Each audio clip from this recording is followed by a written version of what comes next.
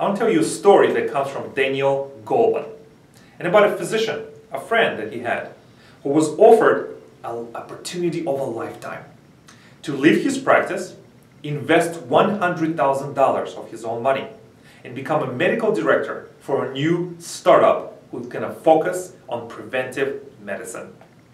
He wanted to change, and so he jumped on it right away, sold his business, invested the money.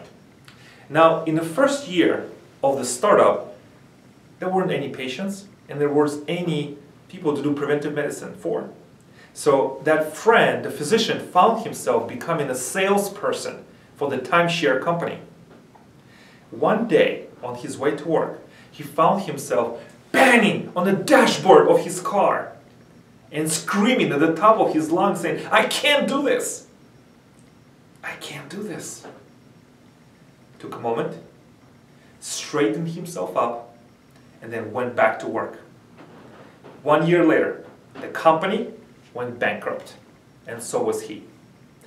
Taking the time to realize and assess the situation, some months later, the physician realized the projections for the business were too rosy. And what was worst of all, there was a voice deep inside of him that said, "Stop and listen." Have you ever in your life were involved in a situation or relationship or a business transaction where the voice deep inside to you reached out and said, your friend said, "Stop and listen"? Did you listen? If you didn't, how did it work out for you? My friends, have your emotions, or your emotions will have you. I really like an organization called castle.org. It is based in Illinois. It works with the middle school students and teaches them basic skills about managing their internal emotions and emotions of others. And it starts with the traffic light analogy you can use in your everyday life. Think of it as lights. First, you have a red light.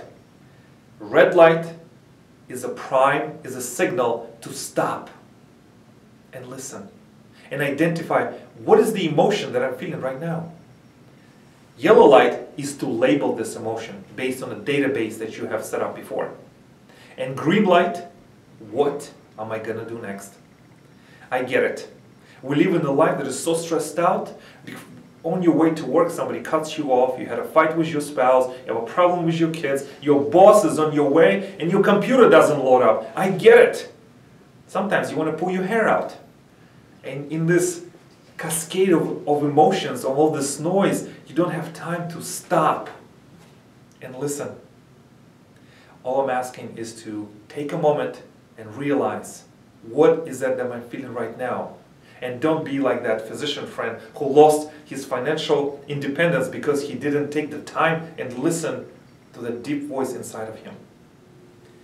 Have your emotions, or your emotions will have you.